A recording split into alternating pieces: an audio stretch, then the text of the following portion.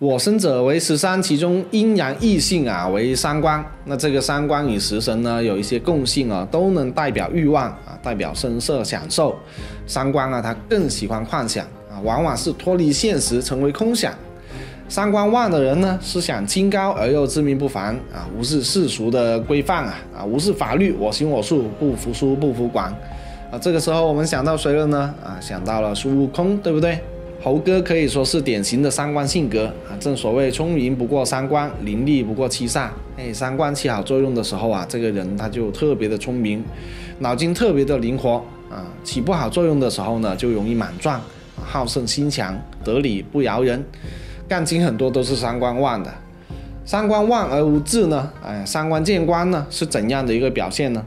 我们来看孙悟空大闹天宫啊，作为天庭的一把手啊，玉皇大帝算是最大的正官了吧？手握10几万天兵天将啊，也拿这个野猴子没有办法。阎罗王算是最大的七煞了吧，也被伤官治得死死的。那去治伤官得用什么呢？是不是得用印啊？所以如来最后出马把孙悟空压在五指山下。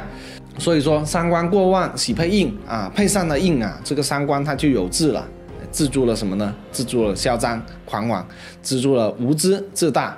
被压在五指山下的孙悟空呢，他是渴望自由的。观音菩萨的出现呢，给了他一个希望，所以他听菩萨的话，陪唐僧去西天取经。唐僧呢，他是一个带点正官的正印啊，虽然能力不强，但是观音菩萨给了唐僧一个大法宝金箍圈，孙悟空再怎么狂妄也得乖乖听话。有人不理解啊，为什么当年10万天兵天将都奈何不了的野猴子，在取经的路上遇到那么多野怪，却经常打不过呢？其实这也是伤官往食神上面的一个转化。要知道，打不过的那些野怪在天庭都是有后台的呀。打狗也要看主人啊，都打死了，这个人情就没了，还不如做个顺水人情，让神仙把自己的家眷带走啊。就像我们做人一样，为了一个对错啊，真的你死我活，很多时候呢都是赢了道理，输了人，得不偿失，还不如放下对错，关注人情的感受，因为别人不会记住你是对的还是错的，只会记住你的好与不好。真假美猴王那一章呢，孙悟空打死了6耳猕猴啊，其实就是把伤官坏的一面给降服了，最终取得真经，成为斗战胜佛。